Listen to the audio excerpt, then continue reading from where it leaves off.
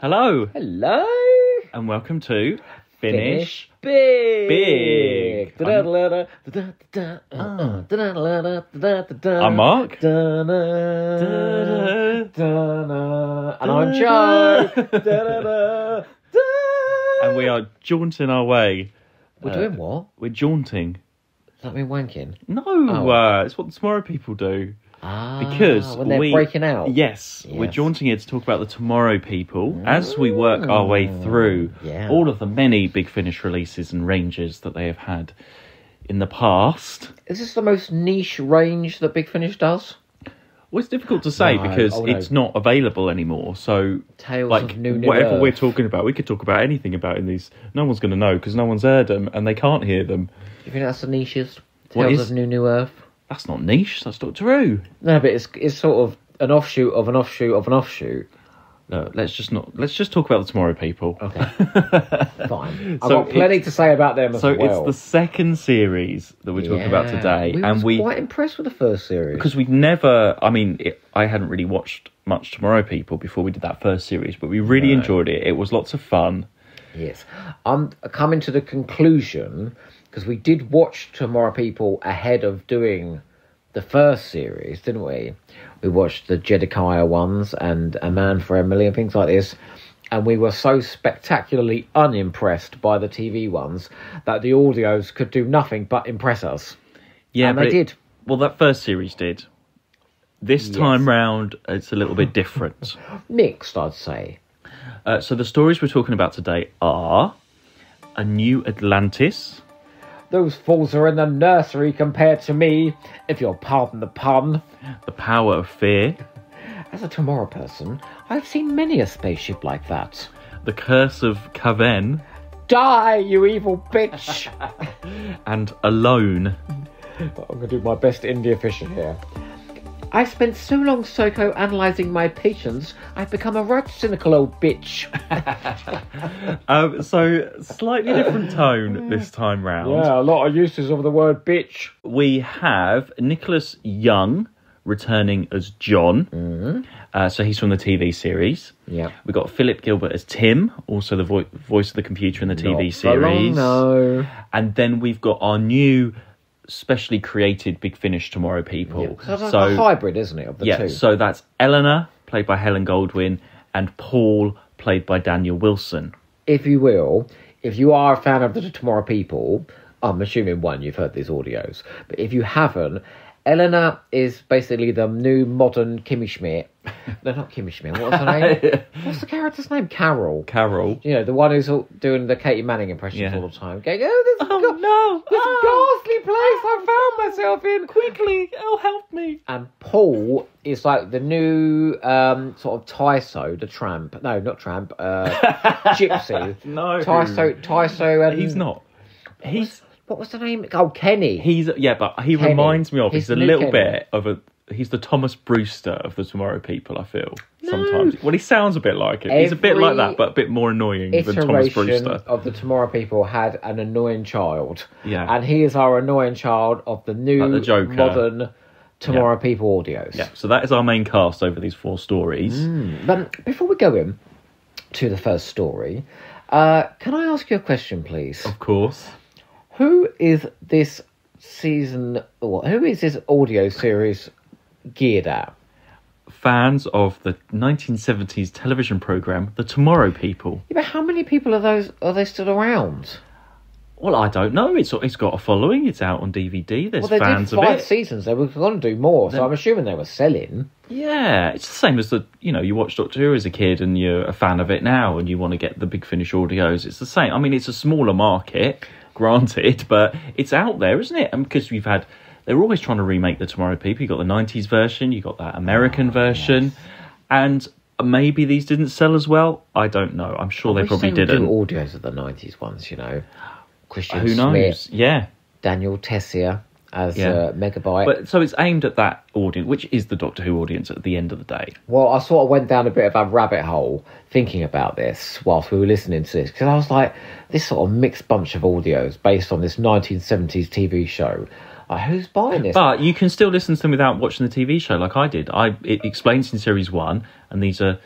You could just listen to this as a sci-fi radio adventure. You don't need to know the TV series. Same with the Doctor Who's. Do you think these work better as Survivors. audios than on TV then? Because obviously one I mean, audio they there's look no terrible. budget. I was so surprised watching that TV series because it is more of a children's show than Doctor Who. It's on a children's terrible budget, it remember. looked. It's How got a awful young it budget looked. though. I always thought Tomorrow People was a bit more towards Blake Seven, sort of.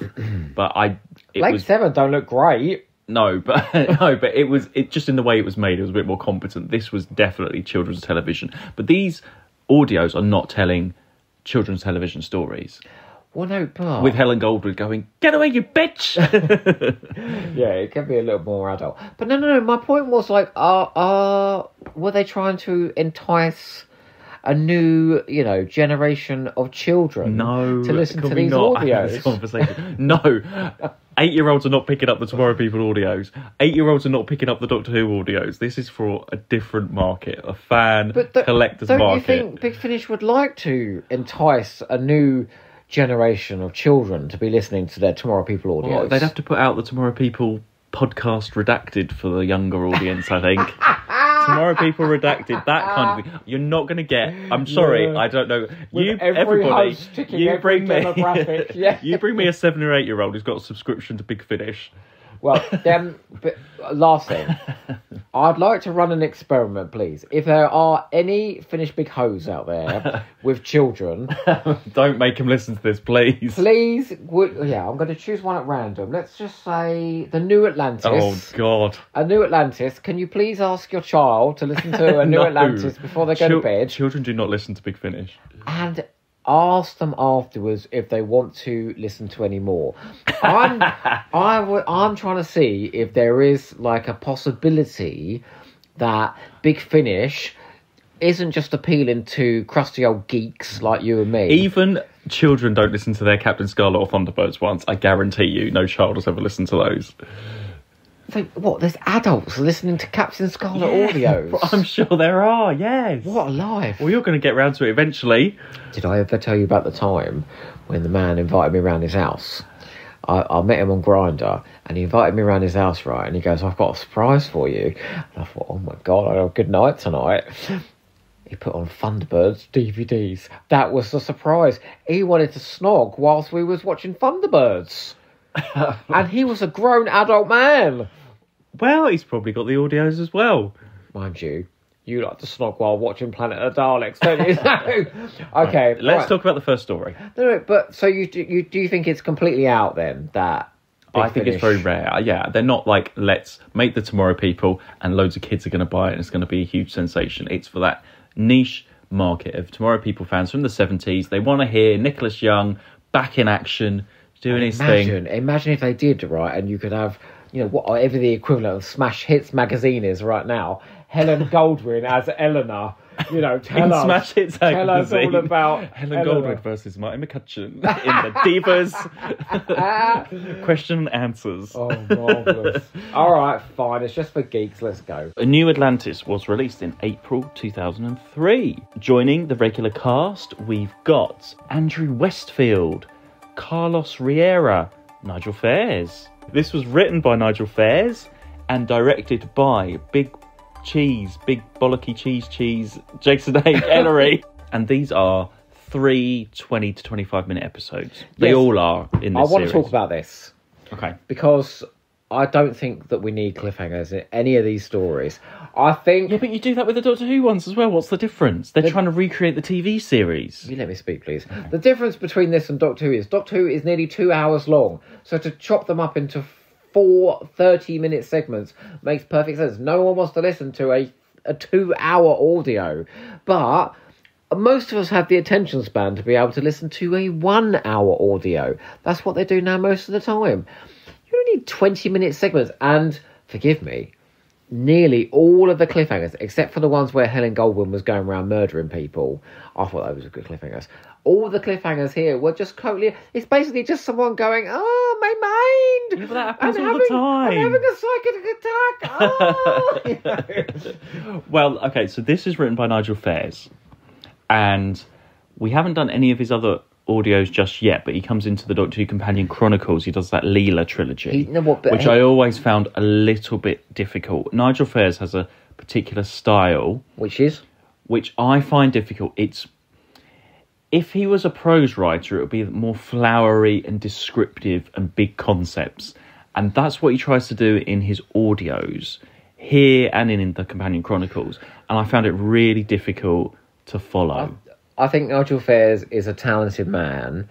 When the Companion Chronicles started out, he was, I think, the creative overseer of those first 2 series. As a writer, I feel like he has a ton of ideas for each story, and he doesn't know how to assemble it into a coherent plot. So he writes 3 stories this season.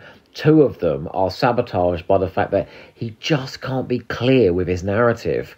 So you spend most of the story going, what's going on? It's so disappointing because we were really excited. And then this one, Eleanor's having bad dreams and seeing visions and stuff. That's happened a lot. Like, if you're a tomorrow person, this is regular. You're always going to have psychic attacks, weird dreams, weird feelings. That's what you do. And it's always, my mind, my dreams. She is the Colin Baker of Tomorrow People every time. My mind. So she's doing that. John is, off to the Canary Islands to find something about that? Basically, we don't even get to a New Atlantis, or I don't know, because then Eleanor... She finds the guy in her dreams. She jaunts there and he's a statue. Then she touches the statue. My mind. End of part 1. Okay. And then there's a painting. And then there's a man in a coma. And is she in love with the man in the coma or not? And what is John doing with that guy that sounds like he's from the Rapture? What is it? I just completely lost the plot. There was just... I mean, this isn't the worst one. This is the easier one as well. Listening to you critique this story is like listening to the story. You're all over the bloody place. It was just a lot. Will you fix on one point, please? And it's not explaining. And you can complain that in audios, it can be a bit over descriptive, and you can say, "Oh, this is happening here," or "Look over there, that person's doing that." But there's none of that. It's gone the other way. Explaining what you're doing. It's gone the other way here. Along. So then you're like, actually, what is happening here? Because I kept thinking, have we missed an episode? Because Eleanor's there with the guy, and then suddenly they're in a garden, or she's talking to someone. I really couldn't tell you what was happening in this, and it was really tough. I feel like you should feel like a plot is progressing in a linear fashion, and if it isn't progressing, and this was linear, because every story was taking place concurrently, but because you cut back and forth to so many plot threads, you just can't get a handle on them at all. And because there isn't enough description within the scenes as to what was going on, it was just random stuff that seemed to be kicking off all the time. It was very confusing. Yeah. I felt like, okay, picture this. I'm going to do a sort of, you talk about flowery metaphors. Here we go. A sheet of glass, yeah? That is Nigel Fair's plot. A sheet of glass from beginning to end. He lifts it above his head, and then throws it to the floor from a great height, yeah? It shatters everywhere. It's like, oh no, my plot. What am I going to do? And then he tries to assemble it from all the shards on the floor. And this is what you get as the finished audio release. It's all these weird plot points, all sort of told out of order in a very strange way. It wasn't a fun run to start with, no. With his Companion Chronicles with Leela, you have, the Catalyst... Empathy games and the Time Vampire. They get progressively worse as they go along, because this sort of starts slipping into his storytelling in the Companion Chronicles as well. This sort of throwing in lots of weird stuff and hoping it means something to you. And I just need a little more explanation and a little less ambiguity. Was there anything good in this one though that you liked? There was a brilliant idea in this, and this is another issue this season, is he keeps bringing up brilliant ideas and doing them as a throwaway reference rather than actually focusing on the idea itself. So he talks about the psychic souls of the Atlanteans being trapped in the relics of the city, and that those are sort of coming to life. That's a really interesting idea. It's a spooky idea. Don't do nothing with it at all. No. That was the one good thing I wrote down. The fella who Eleanor's talking to in his mind is called David, who dies in a coma. So was at he? the I end was of the like, is he story. dead or is he not? Is she psychically talking? Is he actually there? Is he coming out this painting? Yeah, see, is he real? Like, I was don't like, think any I of that's just- explained. It just wasn't clear enough. No. So then your mind, your imagination, when you're trying to picture what's going on, mind. my mind. I was having a psychic issue with this one. I was like, what is happening? I was like picturing her jumping through a painting or something, but I don't think that actually happened. I don't know. I did write down, is there sexual chemistry between Paul and Eleanor? Well, they play on it a little bit. He's always sort of coming onto her and she's like brushing it away. I think he's supposed to be a bit younger, though, isn't he? Well, but still legal. We're not suggesting that Eleanor's a paedophile by any... But he's always like, oh, let's go on holiday together. And they do eventually. Can I say, I did actually write down as well, it takes too long to get to the point. We don't even mention Atlantis until almost 2/3. So towards the end of the second episode, so we're nearly like 2/3 through the story. It's crazy.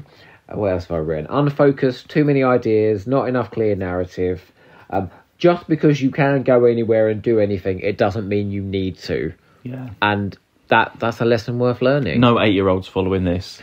They wouldn't understand what bloody well is going on, No. would they? No.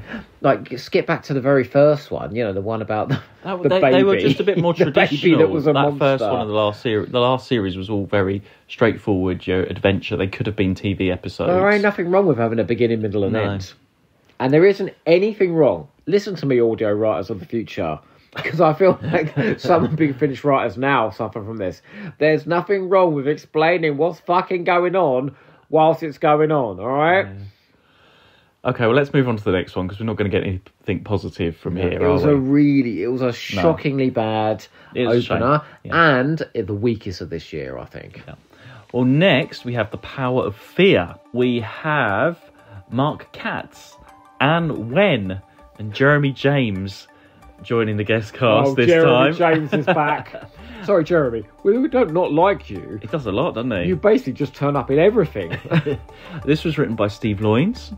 Lions. Oh, this was written by... Loins is Right, okay. the groin area. This was written by Steve Lyons Yeah. and directed by Jason Haig, Ella Reed. Does he direct all of these? I think so. Oh, wow, okay. I will confess, I think he's a brilliant producer of audio drama, and I think he's possibly the weakest director. Maybe that there they was no have. one available and you just had to fill in. Now, this was a good one, though. This was, I think, our favourite. The best my of that. favourite. Of this season. The Power of Yeah, Fear. too right. A fun concept. So, set in like a fairground, haunted house thing. Yeah. Basically, these aliens have crash landed. They're in this haunted house because they live off. They need the power of fear, literally. They're they need people's emotion fear, the vampires. emotions. Yeah. So they're in this haunted. So they're thinking when people are getting scared and stuff, they're going to feed off this fear. But obviously, it's a haunted house. People think they're just dressed up and are laughing and having a great time. It's not working. So it's Joke so is, much though, fun. The joke is, Steve Lyons has taken a good long look at the Tomorrow People and seen just how tatty and cheap this show is. So he's written an entire script around the fact that these aliens look tatty and shit. And nobody is scared of them, and they need people to be scared of them. So they're walking around trying to scare people, and people think they're just dressed up in a costume. Oh, it's so And we've got a funny. great guest character of Mavis, Oh, who Mavis, is the my star who really livened dream. this up. Because she gets... she sort of gets involved with the Tomorrow People in what's going on with the Do you know aliens. what she's and everything. like? She's hilarious. She's basically like as if they dropped Bianca from EastEnders Yes. into a Tomorrow People episode. You know, Bianca? Yeah. So coarse. And she gets the best lines. So basically, she's unimpressed by everything. And she goes at one point, "Are you one of those Tomorrow weirdos?" And then Eleanor's trying to explain what's going on, and she's had enough, and she goes, "Oh, get out of my way, you daft cow." It's really good fun. She's dreadful, and she goes to the aliens. They're wearing bubble wrap with half ping pong balls for eyes, and at one point she calls them squeaky voiced Muppets. And she gets lines like, "Are you a pervert?" and stuff It's like great this. because the Tomorrow People, like John and Eleanor, mainly they're so serious. serious and so earnest the whole time, whatever's Well, happening, she's which is their serious. job, is the character, I Mavis suppose. is serious as well, but she's just hilarious. But just up against, in comparison to Eleanor and John, Yeah. she stands out even more. When she knocks out one of the aliens, she goes, "Stitch that, Kermit." And I think she's not supposed to be very likeable. Like, because she isn't taking anything very seriously. But weirdly enough, she's the one that's getting stuff done in this. Because, they're trying to scare everybody, and she's the one that's sort of making them wake up to the fact that these aliens look absurd. I think for a little while we're supposed to think maybe she's going to be a Tomorrow person. I was hoping she'd join them. Oh, they need a character like this. It's like Emperor Giorgio in Star Trek Discovery, the one character that takes the piss out of everybody and is a bit nasty. But towards the end of the story, unfortunately, she sells them out to the papers. And I thought, yeah, there's no going back from that. She's in trouble now. Oh, she was wonderful. And this features the last appearance of Philip Gilbert as Tim from the TV series, because he died after this. What a one to go out on, though. A really good one. Well, you say really good one. I don't think this is a popular I think audio. for fans of Tomorrow... So Well, I found a review online. There was one review on the timescale. There's basically one person reviewing all of these on the timescales, and he said this was the worst one of all. But I think he's a Tomorrow People fan, and this really is taking the piss, not only out of the premise, but out of the production value. Is it like the Love show. and Monsters of Doctor Who? Yeah, you basically have to be in on the joke. Yeah. And the cover's weird as well. There's this like vampire guy on the front cover. That doesn't happen in the thing. I don't know what happened with that, but Gary Russell, that John not Ainsworth, happen. if you're listening to this, who is that vampire? On the Because front? I don't think he's in the show. Well, I think he's in the haunted house, is he? Yeah, but it's not what the aliens look like, is it? Or do they pretend to look like that? I don't know. I have no idea. It's a very odd cover. If you're going to like this, if you don't mind something that's a bit meta and that is aware of the limitations of the TV show that inspired this. If you are, like we said at the beginning, if you're a very serious geek without a sense of humour, skip this one because you just won't enjoy it. I thought this was great. There was some really good commentary as well about human fears and about how we trivialise our fears by making movies and TV shows on haunted houses and things like that. So there is some substance to this. It's not just all sort of coarse jokes. I thought this was super fun. Very witty lines, ridiculous characters. I mean, these squeaky voiced aliens, they all sound like they've had a dose of helium, don't they? They're hilarious. Hello. They're brilliant. Why are they not scared of us? I really like this one. Yeah. So this is the best of the year, as far as I'm concerned. This is the style of Tomorrow People that I want. I'm not so bothered about the seriousness of the stories or the characters. I prefer just a fun adventure like this. And it had a nice circular ending as well, where there was another race, wasn't there? Another race of aliens called the... the ones that crashed. Harag. The ones that crashed, these were on the run from them. Yeah, but it turns out that the Harag that they were on the run from are actually scared of them. So they're actually in a perfect circular society because they need people that are scared of them. So they actually can live together in harmony. Right. I don't know if that makes any sense, what I've just said there. Something like that. It sounds like it ties up. The resolution of the story, it just came together very neatly. And happy fucking days, I understood what was going on throughout me this. too. But I think that's because you had Mavis in there basically explaining... Yeah, she was the audience for in her own unique way. Brilliant. Bring back Anne Wen for more characters, please. No, I just want the Mavis spin-off where she turns up in everything. Sapphire and Steel, Doctor Who. Imagine her in Doctor Who. Why are you pointing that sink plunger at me? What's wrong? She'd see the Cybermen and she'd go, "Oh my god, what's this? S&M?" Okay, well, let's move on to the next one. Yeah. The Curse of Caven. Is that Cavan from the Space Pirates? I don't think so. Oh, okay. So this features Joyce Gibbs. Oh, who's Joyce Gibbs? She was in Dalek Empire Series 1. I remember when the Daleks came to Vega 6. I think I'm very good at doing that. She's very good, yeah. Nicholas Briggs, if you need anyone to narrate resurrect Joyce Gibbs, your inevitable fifth series of Dalek Empire, I'm there. We've got Matthew Brenner. We've got Miles Richardson. We've got Michelle Livingstone, that wonderful actress from Sword of Orion. And this one doesn't feature Nicholas Young. Philip Gilbert. Or Philip Gilbert, because he's dead. Yeah. But Nicholas Young has a week off. So this is the first Tomorrow People with our original characters of Paul and Eleanor. Mainly Eleanor. Only Tomorrow Person episode ever to not feature John. Wow. And I mean, when Helen Goldwyn got the script through for this, she must have, she was like, this is my moment. This is her moment. She's like, I'm here. I've studied. I've done my one-woman show. I am ready. I can do this. I'm going to be the star of this Tomorrow People. I'm on the front cover. I am here. Helen Goldwyn as Eleanor. I can do it. Are you making a direct comparison between Helen Goldwyn and Martine McCutcheon? Helen Goldwyn is so much more talented. Oh, can we say it as a complete side note? Yeah, we saw her one-woman show. Helen Goldwyn, not Mike McCutcheon's. On YouTube. Oh, go and find Helen Goldwyn's YouTube channel. It's fucking hilarious. She's in she's in a little pub, I think, doing this show, and the audience is quite near. Like, she could spit on them, they're that close.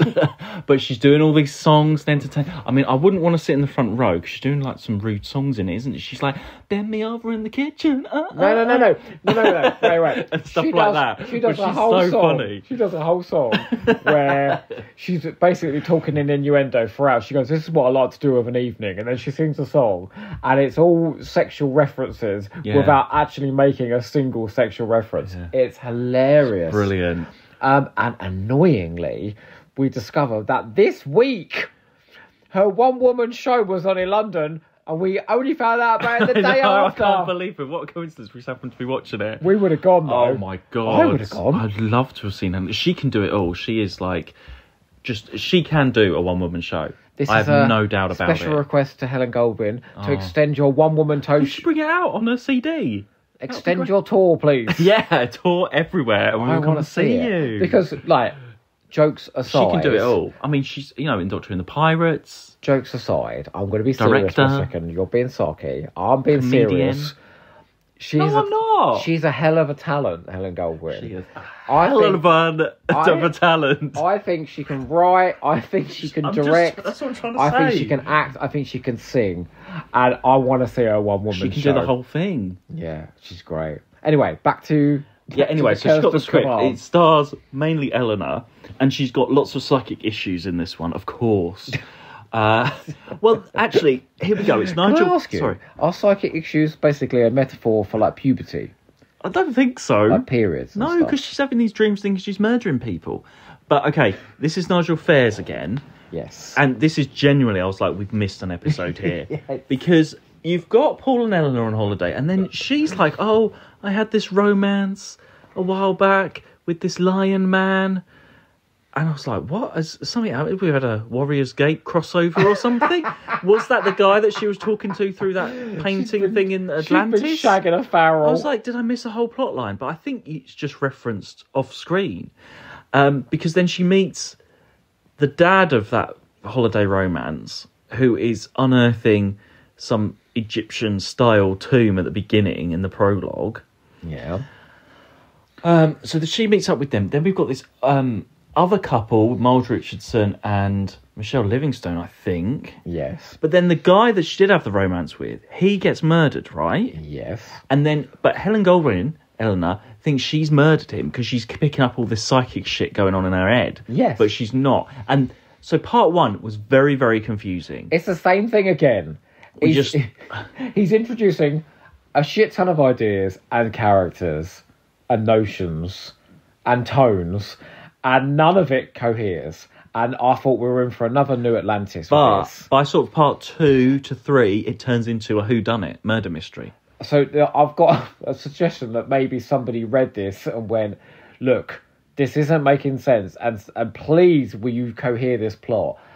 Somewhere in the middle of episode 2, I think the big problem is it's called The Curse of Kavan, and the first the episode opens with a scene set in a tomb, which is how one Tomorrow Person episode on TV opens, with them unearthing a sarcophagi.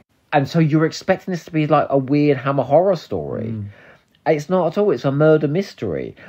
And it is clever because the Curse of Cavern, it's not the thing he's unearthing. He's bitten by something in that first scene. It's like an insect bite. Yeah, and so he gets a disease, which is then passed down to his son. The Curse of Cavern is the disease rather than whatever it is he's unearthing. It's a clever idea.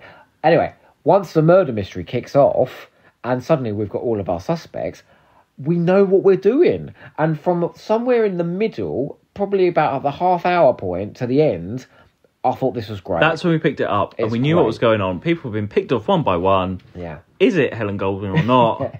I wrote down in my notes, Helen Goldwyn, stop murdering people. Hence the, get away, you bitch, and all this stuff.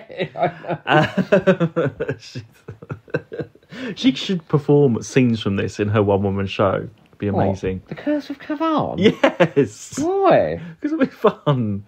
She could probably do a song about the Tomorrow People. I don't know.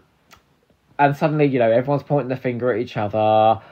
We're looking for alibis and all of this. And what it eventually leads to in the climax is... I'm going to... It's very clever. Spoilers if you haven't heard it. Yeah. Skip forward 5 seconds. 4, 3, 2, 1. Joyce Gibbs is the murderer. Joyce Gibbs from Dalek Empire basically murders her own son because she thinks he's got this disease passed down from her husband. So it's a mercy killing. And the reason, they say, don't they, whoever it was that killed her, he trusted that person because it's point blank range and they were quite close. And she says, "Oh, I'm so sorry, my son," a bit Jenny Lairdish, and shoots him. And then the bitter irony is that they actually knew he had the disease and he was getting the appropriate medication for it. From Miles Richardson. So he was going to survive all along. So she killed him for nothing. Yeah. And that plays out in quite a moving way. And it wasn't Eleanor. She was just picking up some psychic shit, vibrations, I'm not thinking sure that... and having dreams that she was the murderess. I don't think that ever makes sense. And it didn't. And she was like, "Yeah, it didn't." But it did give us a couple of cliffhangers. It gave you basically the 2 cliffhangers. I murdered you. Ah! Die, you evil bitch. Which is fun. So I think actually this does become a pretty enjoyable story. But I think that beginning is such a mess, part 1. Yeah. I think you're totally lost by the time you listen to it. So and there's no this point. is the second story on the trot where they've given the aliens weird comedy voices as well. Oh, well, no, there's they sound like the Packers in Bang Bang a thought it Boom. was the And Packers, but yeah. it wasn't. They're like, "Hello, I'm the Pixies." Again, like they've been swallowing down the helium. Yeah. Stop sucking on the helium and just give us normal voices. So, I mean, there's no John in it. I mean, he's not got no place anyway. Miss him. But there was so many other characters going on. Well, and it's a brilliant cast as well. Everybody's well suited to their roles and delivering. The only real duff note with the characterisation I thought was the couple, Miles Richardson and Michelle Livingstone. Yeah, they're sort of portrayed as this couple that absolutely hate each other because it turns out that Michelle Livingstone's having it off with the guy that's killed, Helen Goldwyn's ex. Yes. Not Helen Goldwyn, Eleanor's ex. Yeah. It's all very confusing. But basically, the couple, they keep getting these sort of bit, and it plays out like some dreadful scene in Murder, She Wrote, with as dialogue as good as well. But as a murder mystery, I thought this was rather good, and it has prompted me to suggest that we get Shillings and Sixpences and the Wenley Moores murders. What's that? What is that? Well, during the pandemic, Nigel Fairs did this series of sort of Zoom calls that people could jump in on. Right. And it was an interactive murder mystery series. Was it? Starring Louise Jameson, because she's quite close to him. Helen Goldwyn there? Oh, I hope so. Anyway, I think he's got form with writing murder mysteries. That's what I'm saying. Well, maybe not based on this. It was okay. It wasn't that amazing. Oh, no. I don't think I'd log into them Zoom calls, especially after this. Only if Helen Goldwyn was there. You logged into a Zoom call of Annika Wills' birthday. No, but she wasn't promising a murder mystery night, was she? No, she was flogging off tickets to sit with her on her birthday, charging a tenner. Just raising a glass of bloody wine. Hello, everybody. Anyway, let's go on to the next one after that. I'd rather listen to the Curse of Cavan than attend Annika Wills' birthday party. So the last release in this series is Alone. And joining the cast, we've got Mark Donovan. We've got India Fisher. India Fisher, yeah. And this features, John back again with Eleanor and Paul. Written by Nigel Fairs. Directed by Mr. Big, Jason Haig-Ellery. He did do all of them, yeah. A bit of a mess, though, again. Oh, God. Oh, this was even worse. You thought New Atlantis was bad. No, this is better than New Atlantis. No, it's not great. It started off interesting because you've got Nicholas Young going into like a psychiatrist's and he's saying what's wrong and everything. And he's like, and it's implied that the whole Tomorrow People thing is all in his mind and it's not real. And you're like, okay, I thought this was there's a good hook. That is a good way to get it. But I will say every single genre TV show has done that. I thought this was going to be a take on Buffy's Normal again. Same thing. She wakes up in an asylum and the fella tries to convince her that the whole Sunnydale experience was a series of delusions that she had after she had a breakdown when her mum and dad split up. And that's where Buffy the Vampire started. So that's a brilliant premise. And I think it's a brilliant premise here as well, to have John be convinced that all of this bullshit is bullshit. I mean, look at it. You've seen the episodes. I could well believe that's a heroin-induced or Fraxoin-induced, dreamscape.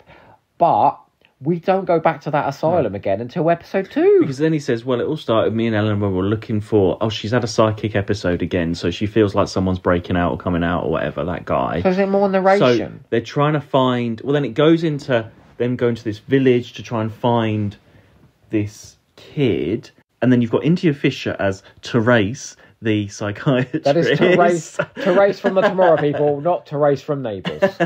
So Therese is there talking to this Robert. So there's a lot of that. And then Paul is with some guy doing something else. I thought Paul had gone bad and had gone off. Again, I thought we'd missed a whole episode. Whatever Paul is doing, I could not tell. It's cut back and forth with Paul doing something with some guy. Honestly, it was a week ago that we heard this. I can't remember Paul's storyline at all. And then it concentrates on this Eleanor trying to find this kid with Therese. And and basically, at the end of the day, what it is this kid has found a spaceship underground with this alien in it. The alien needs to feed off people's dreams and dreamscapes. So John and Paul, for whatever reason or however they got there, they're in these underground things and they're living in these dream things. So Paul, whatever he's doing, running away from aliens with that man or whatever, is all fake. John's thing, sitting talking to the psychiatrist, is all fake. And this kid has been going down, visiting this alien, making sure people have dreams and stuff so that this alien could live. But then it becomes this sort of codependency thing where actually he's trapping the alien and he needs to let go. And I think this is where the alone comes in, because you've got the alien who's alone, you've got the kid that's alone, and then you've got this other subtext of John, if he wasn't a Tomorrow person, how he would feel alone. So that's quite nice that it's called Alone with all those things going on, but it doesn't really tie up neatly. Every terrible cliche imaginable. Every single mid-90s Star Trek episode ends in 2 ways, yeah? One of 2 ways. Either it was all a dream, or it was all the work of a lost little alien boy. And this has both of those endings. I couldn't believe it. It's basically like the Crossroads ending. It was a dream all along. Oh, fuck off. India Fisher's great because she always is, and she's playing India Fisher. Well, she's trying to play sort of like an adult in this. I know she is an adult, but Charlie always comes across as about 12. What did she say again? Get off, you bitch, or something again. She's become a right cynical old bitch. That's it. What she says. This does have, again, a kernel of a brilliant idea in it. So the idea that a Tomorrow person could break out and then be taken by doctors, and obviously you're spouting all this bullshit about spaceships and the next stage of human evolution, and they think you're schizophrenic, so they start putting you on medication and lock you up and put you in a padded cell. that's a great idea, and it just touches on it, and I'm like, that idea is so much more interesting than Dream Machines and like, Lonely there's Aliens. a train coming down a tunnel after them, but it's not real because it's a fake. Or there's water. Someone had water after them because they couldn't swim. So basically, essentially, it's a load of confusing stuff, and then it's all a dream all along. It's not interesting to follow. That's the problem. I'm just confused because I'm like, what's happening? I want to know what's going on. I want to know if it's real or not, and it doesn't go anywhere. And then you finish it, and you're like, well, half of it wasn't real. What's the point none of of it was that? real. No. So it's not fun to listen to, and the ending's lame. Oh, not good. No. Not good at all. And when you've got a couple of such striking ideas in there that you could have played about with, just simplify these bloody things. I don't know who's script editing these, but somebody needs to say you've got too much going on. For Series 3, I realise Series 3 has been recorded and out now for 2 decades, so you're not going to listen to my advice now. But please, for Series 3, I hope somebody between seasons said, look, let's go back to the simpler storytelling of Series 1. Like, we've got something here, but let's just tell engaging stories. So if you see this one on eBay for like 30 quid, because they all go in for some ridiculous prices, leave this one alone. No. You can pay 30 quid for the Power of Fear. Power of Fear, Yeah. maybe bid on that one. But even that, Give the I'd scalper say some money on that. That's an acquired taste, and we like that because we basically laughed at the TV show. Whereas if you're a huge fan of the TV show, then maybe not. No, you're not going to. Maybe avoid this season. So it's a bit of a disappointing season overall. It wasn't as fun as I thought. No, it does. Because, great idea, like you say. There's great ideas somewhere there. Just the execution isn't. But because there is lots of different stories being played out in this season, the murder mystery, the dream machine, the Fear, meta comedy, it goes to show there is a lot of mileage to be taken in this series. Like, there's a lot of things they could do with it. It's just not done particularly well this year. It's quite a shame after the first year. And now we'll go back to it and I'll be like, basically, they've got to work very hard to impress me now next series. But we do have some new writers in. Nigel Fez is in there, but there's Kevin Scott and Mark Wright in there as well, writing a part for once. So that should be quite interesting. But yeah, not great. No, it's a shame. Not great. Don't introduce this to your kids, guys. We'll see. Put on the first series for them, because that was a lot better. Even the first series. Yeah. There we are. Well, it'll be a while till we get back to them anyway. I'm just pleased Helen Goldwyn was getting a lot of work. Oh, Helen Goldwyn. She had a starring role. Yes. Yeah. She's miles better than Kimmy Schmidt from, Yeah, from the she TV is. show. She is. She can do anything. Who is Kimmy Schmidt? I don't know. You keep saying that name. I think her name was Kimmy something, who played Carol. And Kimmy Schmidt, but it's a TV show about the woman who's down the nuclear bunker. I don't know what you're talking Yeah, about. no, there's a woman. She's down a nuclear bunker. Man's convinced a load of women that the whole world's gone to rack and ruin and the nuclear bombs have all gone off. So they go down into this nuclear shelter, this harem of women, and then they realise it's all a con, and they come out 10 years later or something, and they have to readjust to life back on Earth, but they're 10 years out of date. And Kimmy Schmidt is one of those girls. Look, if it's not a film starring Helen Goldwyn, I'm not interested. Has she done films? Well, she could do that film, I'm sure. Has she been in any BBVs? I don't think she has. She's not that ilk.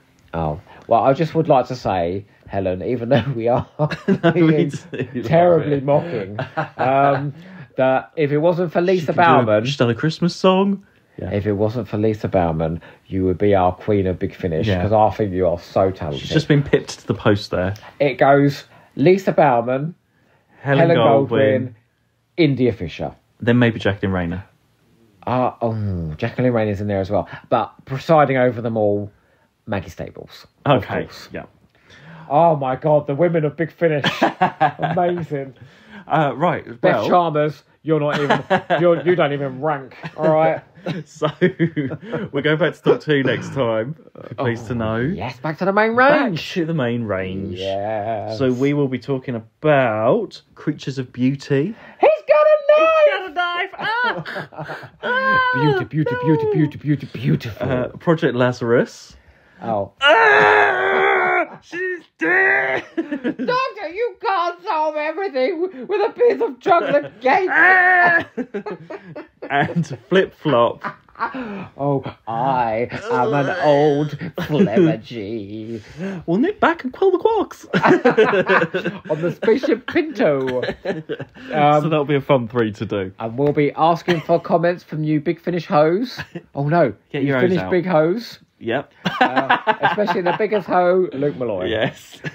So yeah, I can't wait And in the meantime, don't forget to finish big. big.